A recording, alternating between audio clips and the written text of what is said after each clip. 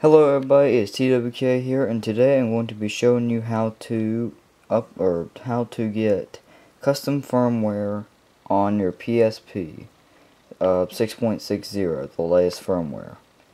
Now I'm going to be a little bit quiet because it's focus already.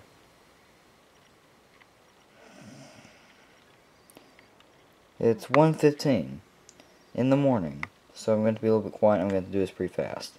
Anyway, what you have to do is first get your PSP, which has been dead for a little bit, so I had to get a new USB over there.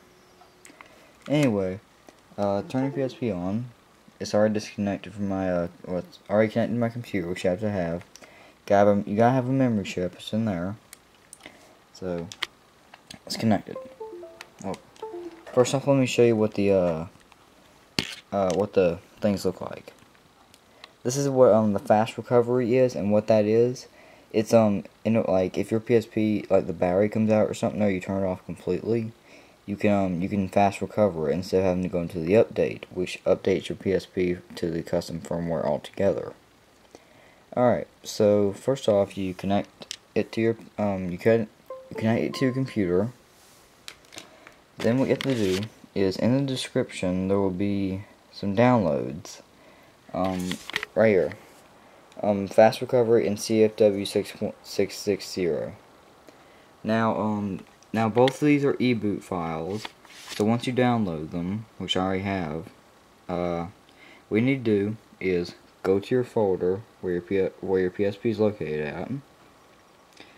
Go into the root of it, which is right here. Go to the PSP folder, go to the game folder, and then you should now there is no folder inside of the WinRAR file, which is just an eboot.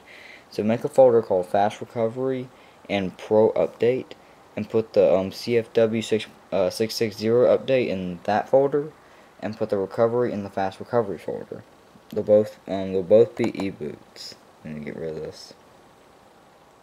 Yes, they'll both just be single eboots. There's nothing else. And same here. Nothing. Just the eboot. Then, that's pretty much all you have to do. And then, just go back to your PSP.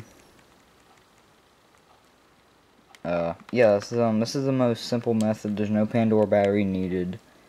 So if you don't have a credit card or nothing, don't worry, no problem. Download's totally free. No viruses, no nothing. Just don't worry about that. Then what you gotta do, like I said, click on that. Right here it should say ProB by Team Pro.